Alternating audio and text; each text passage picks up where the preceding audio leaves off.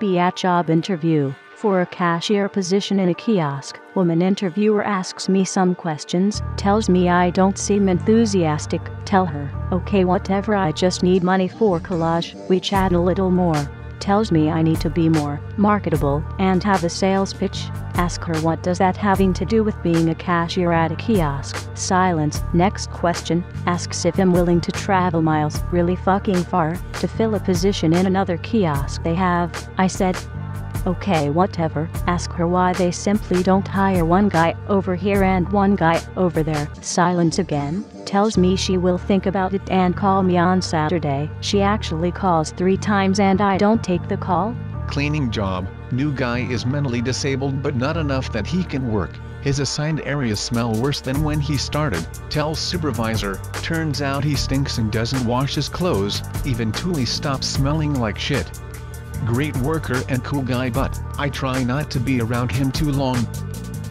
Few years ago, wage slaving away at Walmart, worked late night, back room until about 10 or 11 most nights, so I generally didn't see many people. Those I did were interesting. Most mo's don't go to Walmart at midnight. Late night customers aren't dangerous, just weird. One woman walking with roasty tear, service dog, little 8-pound fucker that was apparently never trained in its life, pulling it around the store on its leash. It takes a shit, she kicks it under a display pallet with her shoe. Mother with 2 kids, maybe 4 and 5 or something. I'm bad with judging kids' ages, definitely older than stroller age though. Kids are both wearing full body harnesses and on leashes. They're not potatoes or anything. Seemingly normal children, just wearing leashes. Mother doesn't even say, come on, we're going this way, just pulls on their leashes. Got a retard kid hired on the crew, not a full potato, but definitely high autism, or whatever, screams autistically, and sits on the ground pouting when he doesn't get his way. This is kind of annoying when the crew is unloading a truck, and we all have our areas. His area is blocking progress for everyone, because he's pouting instead of working. Believes he randomly has mini seizures, not sure what he thinks a seizure is because he doesn't start shaking, or anything. Just acts real out of it for a few minutes. For some reason supervisors don't think this is a reason to not let him drive 12-foot-high pallets of freight. The sad part is, outside work, he was probably a comfy autist. People like that just shouldn't be assigned to fast-paced areas, like a truck dock. Had a roasty co-worker for a few weeks, high schooler who clearly wanted to sit on her ass all day doing nothing. For some reason, muckquotas I'm sure, they put this 5'1" teen girl on a truck crew to work alongside adult men. She doesn't do shit, will actually tell other people to do her job because she doesn't want to today. One day, carrying empty boxes, one empty box falls on her head. She pretends to have a concussion, goes to ER, costs store several $1,000. Blames it very publicly on me, actually walks around the store telling everyone how I almost killed her. It's all on video. Manager sees, laughs about it with me. She's still not fired, instead is transferred to department of her choosing. Not sure if this counts, but I have a few stories about my shit job and shit life.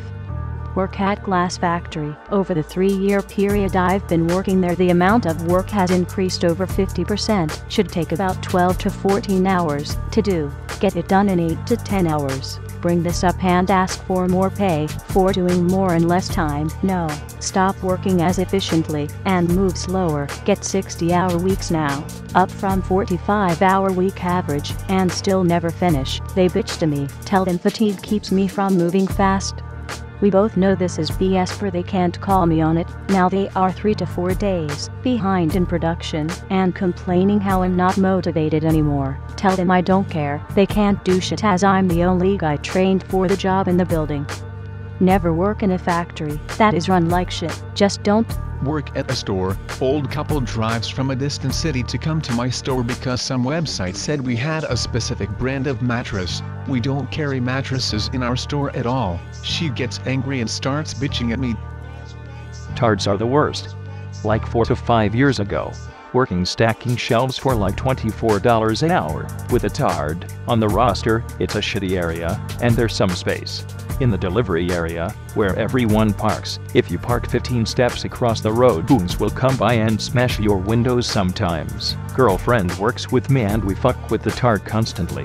The tard is slow as fuck, and if you get lumped with that you're not going to get finished. It somehow has a kid. Eventually it quits because the store can't fire it because it's a tard. On her final day, she tells corporate that people are parking in the delivery area, not even blocking the delivery trucks. Corporate contacts store manager, who talks to night film manager, who talks to us, no longer allowed to park there. 2 people get their windows smashed out when they park across the road. Tards should be euthanized, and at the very least neutered IMO. B fire extinguisher, and MFW no fire to extinguish. Find out boss is about to promote me. Turns out it was Dave. Friggin' hit a fire hoses point peg. Still fire extinguisher. Week goes by. New water sprinkler moves in. Say hi. Get ignored. Still me. Still fire extinguisher. But is truly end. I want to get a job selling legal weed to responsible adults. I don't even care that my parents will think I'm a loser, because they probably already think that. Applying tomorrow, thanks thread. No be fire extinguisher, literally best job security ever. Only downside is that fire hoses like Dave are little pieces of trash. Be fire extinguisher. The skin to metal conversion therapy is super cheap. Seriously though, stay away from fire hoses. Just remembered new story. Be fire extinguisher. All disgusting humans leave the building. House per time exe. Cute water sprinkler approaches. Note she just left her husband Jimmy. Pro tip: Jimmy is a fire alarm. Pro tip: fire alarms are the worst. I make my move. Say how goes it lady, it's fine and none. Jimmy is still a worthless piece of trash. Wrap go to hose around her for comfort. Jimmy walks in. Oh crap SDL. Hey not. What you doin with me girl? MFW forgot divorce was not final. Jimmy unleashes the full extent of his fire alarm screech. Again. Starts charging at me, ducks like a boss. Jimmy misses me, and jumps through window. Weeks go by, funeral. Spray fire extinguishing CO2 all over Jimmy's dead body. Sprinkler still goes out with me, still fire extinguisher. But now I'm a changed fire extinguisher.